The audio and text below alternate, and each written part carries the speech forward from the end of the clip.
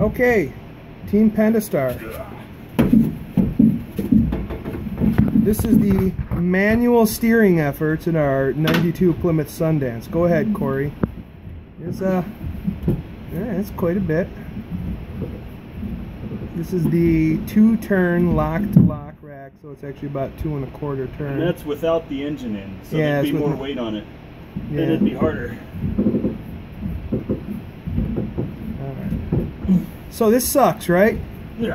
Yeah, yes. Go ahead and turn on the good stuff. Right there. There you go. The old gorilla hands there going lock to lock. And you can see we have the adjustment below the starter button. Show. Huh? Oh. Yeah. So there we had it in maximum assist. And now I have it off again. Now we have it off. And then. And even with minimum assist. Minimum and maximum are pretty much the same. Yeah, I don't know. There's not much difference between the two. Oh wait, now it.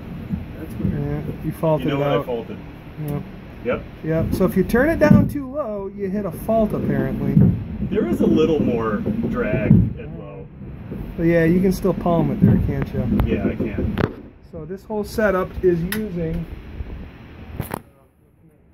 There's the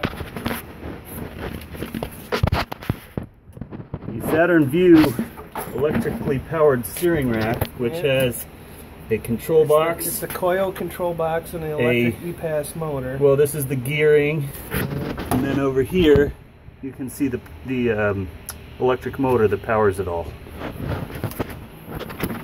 And then there's just a simple box from Bruno in Portugal, who sends a J1850 Class 2 message that transmits the vehicle speed, and the potentiometer just adjusts the vehicle speed. And it's quite simple actually. There's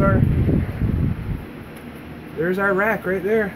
You can see we did a full manual conversion. We pulled the piston out of there and all the valving, so it's we're ready to rock and roll. Peace out.